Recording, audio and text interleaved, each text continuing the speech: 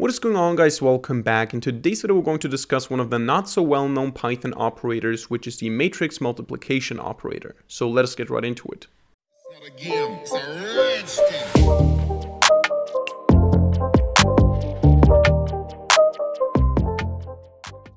Alright, so there's this Python operator that a lot of you guys have probably never used before, or maybe even never seen before, and this is the operator for matrix multiplication. Now, what's the idea of matrix multiplication? It's quite simple. We're going to import numpy as np. By the way, if you don't have numpy, you can just install it via the command line, pip install numpy.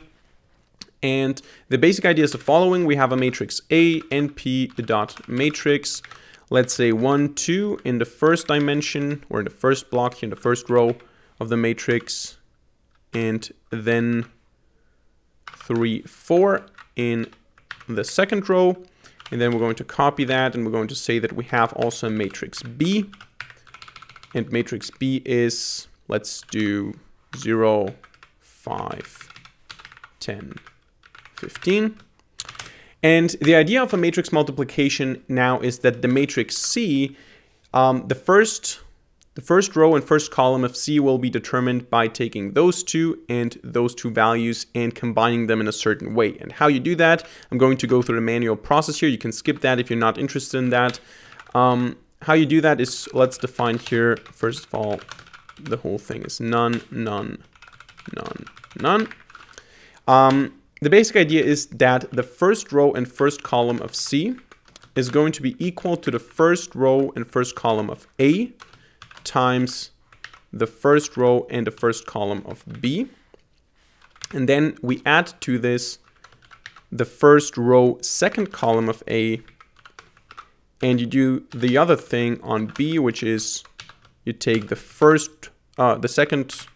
second row and the first column. So to get this value here, we take those two and those two. So it's like a coordinate system. A targets the row, B targets the column, and this is what you get as a result here. Now we can copy that and we can change this for the first row, second column, second row, first column, second row, second column. And the basic idea is always the same. You want to target this value, you take the first row. So the A matrix specifies which row and the B matrix specifies which column. So for this one now, we're going to go again first row, but we're going to go second column. So what we want to do here is we want to say A stays the same basically, but for B, we're now going to target the second column, which means we're going to say 0, 1 and 1, 1. And then for this one, so for the second row, first column, we're going to say, okay, second row on A, first column on B. So we're going to say second row on A. Oh, sorry. And for B, it stays the same. And then for the last one, for second row, second column, we want to target the second row with A and the second column with B. So we want to say 1, 0, 0, 1, 1, 1, 1, 1. That's the basic idea. And now if we print that, if we print C, you're going to see the result of the matrix multiplication. So 1, 2, 3, 4 times 0, 5, 10, 15 results in 20, 35, 40, 75. That's the result of the matrix multiplication. Now, I'm not going to go into all the details when this is necessary, when this is useful. Just know that machine learning is basically linear algebra, and linear algebra is matrix multiplication, vectors, all that stuff. So if you're interested in machine learning, you should also know about matrices and matrix multiplication, or linear algebra in general. But for this video here now, this is just the definition of what a matrix multiplication is. And with NumPy, we can do that way simpler by just saying print np.matmul for mat multiplication, for matrix multiplication, and then we can specify A and B as two parameters, and the result is going to be the same, 20, 35, 40, 75. That's the result of the matrix multiplication. Now, this is not the same as calling the np dot function. This is because the np dot function behaves differently when it comes to higher dimensions, and the mat multiplication or the matmul function or method also does not support multiplication with scalars. So those are two different methods. MatMul is the actual matrix multiplication. Now the operator, this is what this video is about. The operator now is the at operator, like the male symbol. So A at B is a matrix multiplication, A matrix multiplication B. So that's the same as doing that. We can see that this is the case by just printing A at B.